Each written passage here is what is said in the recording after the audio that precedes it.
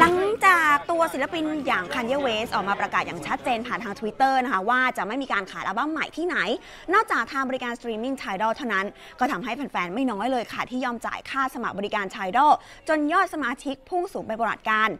แต่หลังจาก2 เดือนต่อมาค่ะอัลบั้ม The Life of Pablo ของเขาก็ปรากฏให้ฟังกันทั่วนะคะทั้งใน Apple Music แล้วก็ Spotify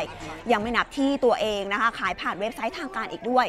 หลอกลวงเต็มๆแบบนี้นะคะจัสติน เบเกอร์ เรดค่ะหนึ่งในแฟนเพลงที่หลงกลเลยออกมาฟ้องศาลที่ซานฟรานซิสโกค่ะอ้างถึงโพสต์ใน Twitter ของศิลปินหนุ่มพร้อมกับชี้แจงว่าการพูดแบบนี้เนี่ยทำให้มีผู้สมัครเพิ่มขึ้นเป็น3 ล้านรายซึ่งก็ทำให้บริษัทมีมูลค่าเพิ่มจาก60 ล้านเป็น84 ล้านดอลลาร์สหรัฐแล้วก็ทำให้ได้ฐานข้อมูลส่วนตัวรวมถึงเลขที่บัตรเครดิตไปด้วยก็เลยเรียกร้องให้ Tidal ลบข้อมูลของผู้ใช้ที่ถูกหลอกลวงครั้งนี้ค่ะ